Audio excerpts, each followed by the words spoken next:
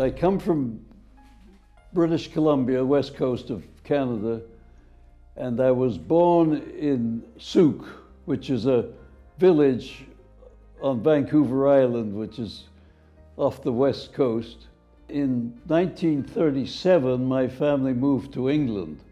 We were living in London, and but I went to a boarding school in Wiltshire. It was a tank training place, so I got to be quite enthusiastic about tanks, and I said, if this war goes on, if I have to join up, I'll be in a tank. I became 18, so I was actually a university student at the time, and I wanted to join the Armored Corps, and so I went to the Canadian military headquarters in Trafalgar Square, and I said, I want to join the Army. And the fellow said, why do you want to join the Army?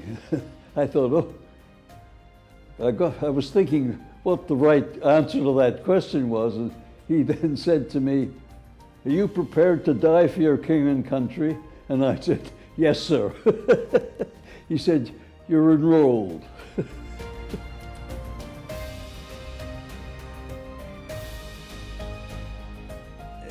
Anyway, I had a pretty good training because I had previously been as an air cadet, and also when I was in London in the Home Guard. So I pretty well knew basic training.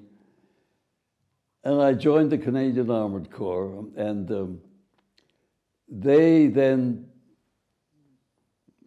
I was directed to the Sherbrooke Fusiliers. In about March of 1944,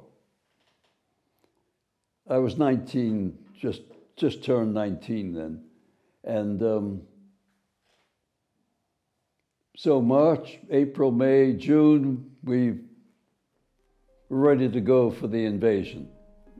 So happened to land it on D-Day.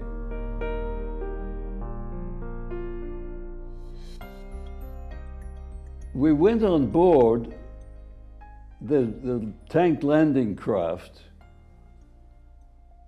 It must have been 3 or 4 days before.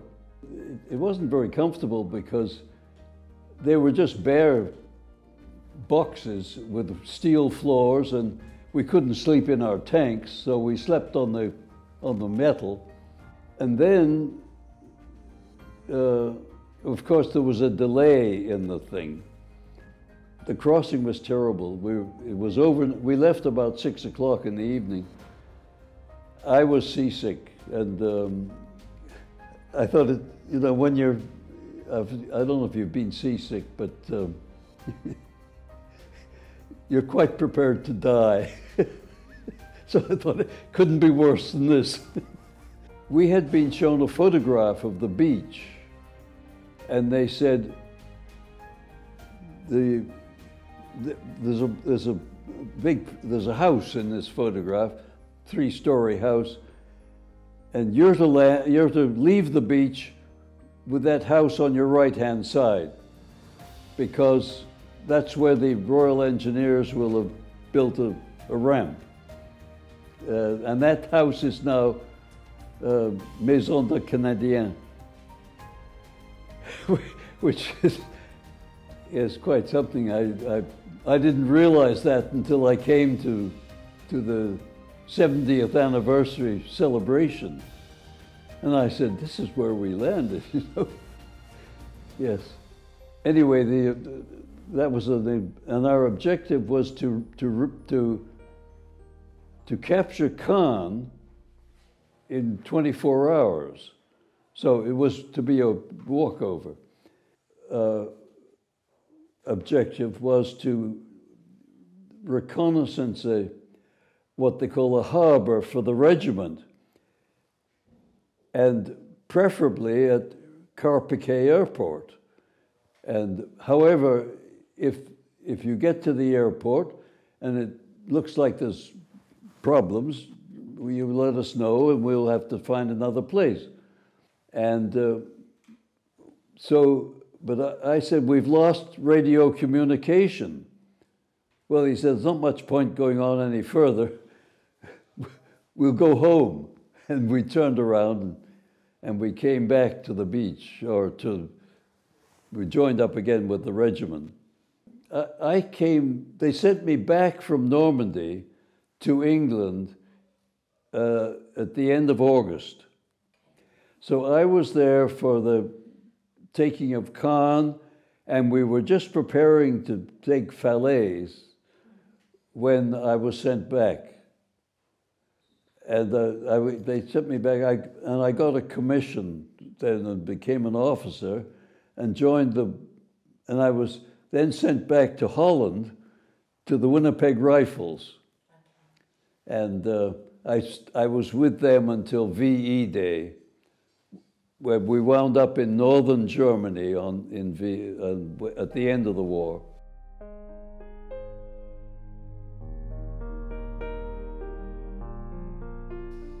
The first time I came back to Normandy, I was with my wife, and we were on holiday, and we had a car, and we were driving through the country, and I said, well, I said, let's go to Bernay-sur-Mer, and I'll show you where we landed on D-Day, and it was the summer, and it was a holiday and people on the beach, and it was just like it is now, but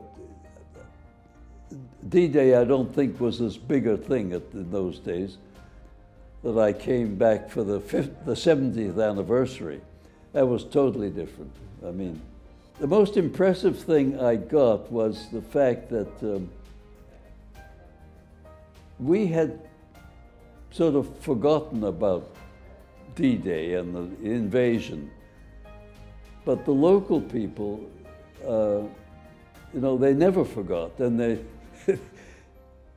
to them it was the end of 4 years of horror. And I realized that, to them it was a total different experience to what it was to us. To us it was just something we'd done overseas and we were on.